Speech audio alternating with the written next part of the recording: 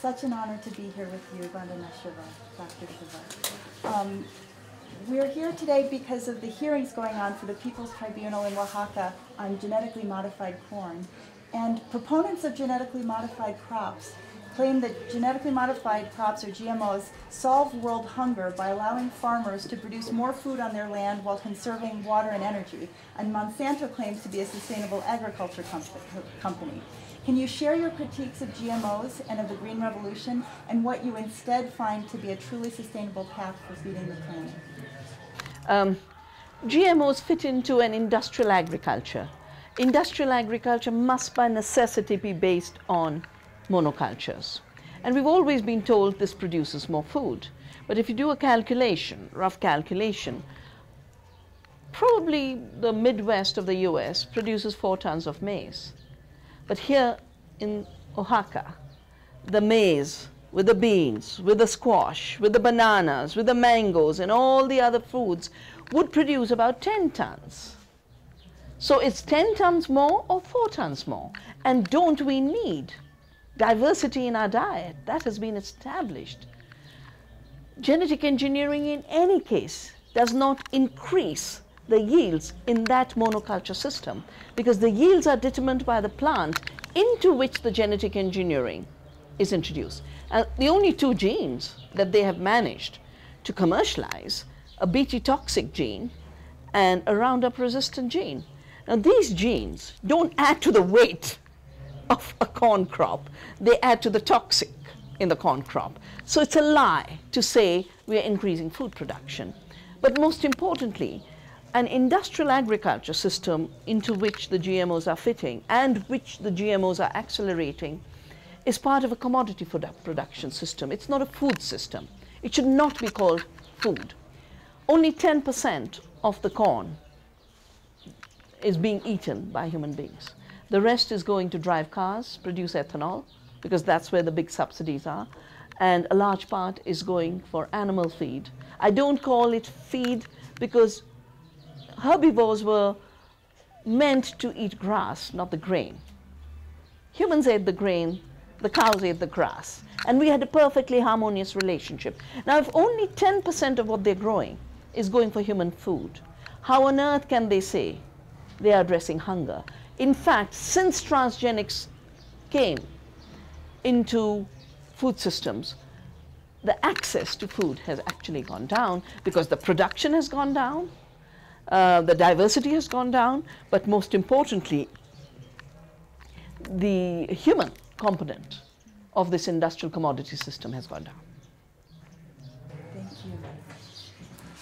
As you have shown, corporate seed and chemical fertilizer created a cycle of debt, leading to vast numbers of farmer suicides in India. Can you compare the struggles against GMO and for free and natural seed that are going on now in India and in Mexico, and what we can learn from these together? Well, you know, across the world, there is only one struggle now. And that one struggle is for life on Earth, including human life. But it doesn't mean life on Earth for just one crop. It means every aspect of life. After all, the web of life is a food web. And that food web connects all of life. The fight against transgenic corn here in Mexico is the same fight as ours against transgenic cotton, which has locked our farmers into debt and pushed them to suicide. We've lost 270,000 farmers in a land where we don't believe this life is the only life. We believe in other lives after. We never gave up. With that idea that this life is just passing, we never gave up. But farmers are giving up because the agents of Monsanto, the seed and chemical agents, basically sell the seed on credit against land. And they have nothing to lose because when the farmer can't pay, they become bigger and bigger landowners against the law of the land. There is not supposed to be money lending. It's illegal in India. But the agents of these companies are the new money lenders because they say, take it. And when the farmer realizes he's going to lose his land, he drinks pesticide and ends his life. Now, 270,000 is a genocide. And absolutely the same will happen here in Mexico if transgenic maize takes over, because not only will the diversity of maize go, not only will there be contamination, but Monsanto sells transgenic seeds for only one reason: to collect royalties from the seed. They want to be the new life lords on the planet. They collect 200 million from cotton in India. 2.2 billion is the case of Brazilian peasants on the soya royalties against Monsanto.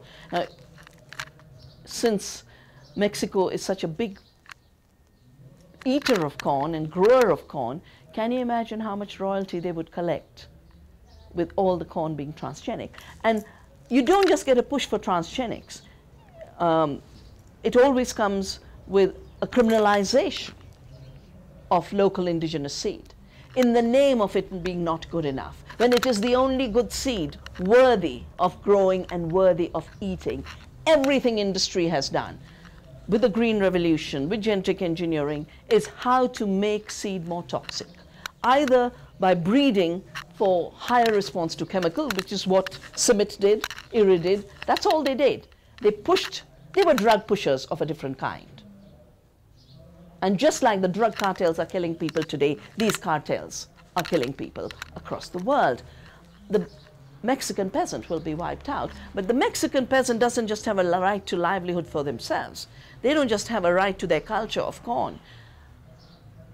They are vital to a culture of a living seed for the world. And that's why I've come all the way from India.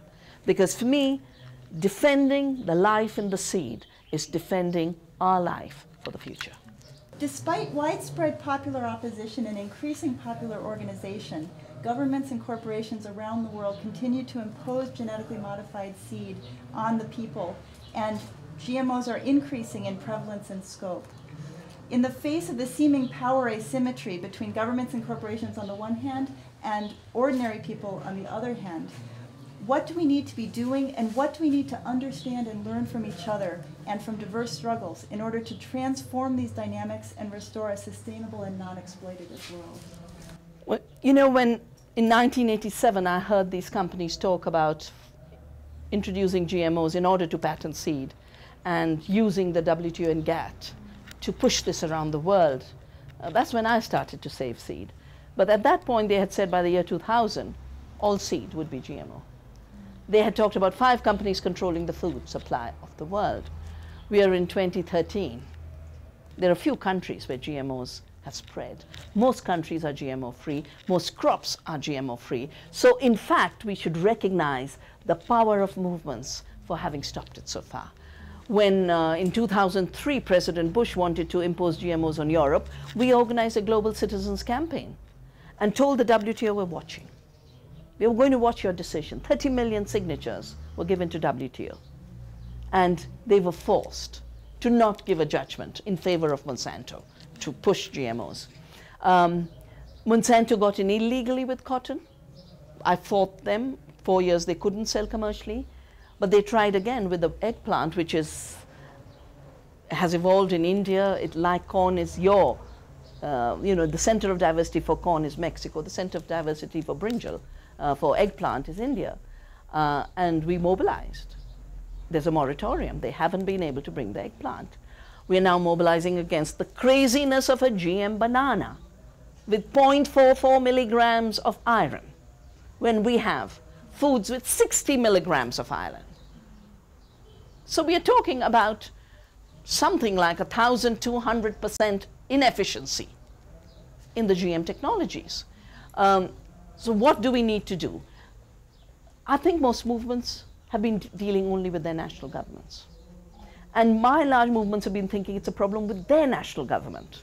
Thinking every other government is clean. No government is clean. The worst is the United States government, which makes no decision for its own people. It allows Monsanto to write the laws. It allows Monsanto to undermine labeling laws. It enables Monsanto to sue governments that do something simple, which should be a pillar of democracy, the right to know what you're eating. And I don't think the US deserves to be called a democracy anymore, because their citizens don't have the right to know what they're eating. They don't have a right to choose what they're eating. Democracy begins with what makes us. Food is what makes us. We are what we eat. And if even on that the freedom is taken away, governments should not pretend they're making democratic decisions. I think the next step is exactly what we are building. That's why I've traveled. That's why we build the Global Citizens Campaign on seed freedom. I think we need to do three things simultaneously. We need to deepen our struggles locally while connecting globally. This is a global struggle. Secondly, we need to, with one hand, plant the local seed, and with the other hand, keep the transgenics out. It's one struggle. They're not two separate struggles. We've been too specialized. You know, they're the GMO fighters, the seed savers. And when we started the Seed Freedom Campaign, it was to put it all together. We said, no, no, no, no, no, no. There isn't a community of seed savers that just does it for itself. And there isn't a community of fighters against GMOs that just says no to GMOs. Seed saving is fighting GMOs.